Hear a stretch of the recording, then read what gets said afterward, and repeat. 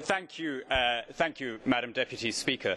We had yesterday the published reform of the Common Agricultural Policy. Spending on the CAP is not going to be cut in absolute terms, and in proportionate terms is going to have a massive cut from 40% of the budget to 38 point something.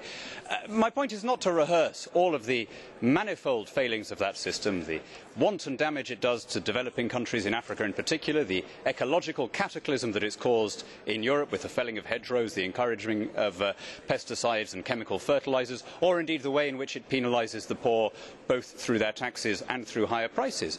My point is that such a system has shown itself to be incapable of reform.